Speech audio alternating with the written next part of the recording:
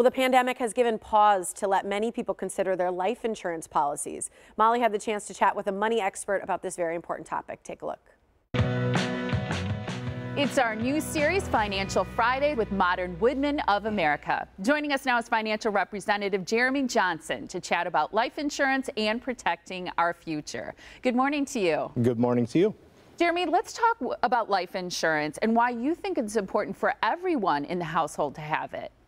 Well, it's very important for the parents to have life insurance because it makes sure that the family can stay in the home.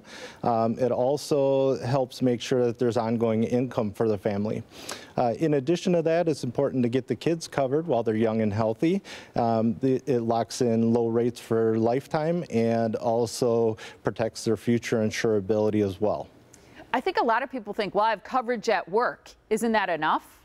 It really isn't. Most people don't die while they're working, and a lot of times people are changing jobs over their lifetime, and they may not be offered coverage through their new position, or when they retire, they might not be able to take it with them.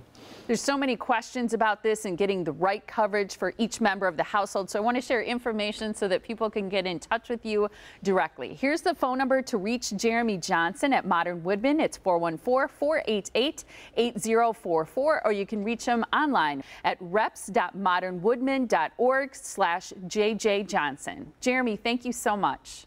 Thank you.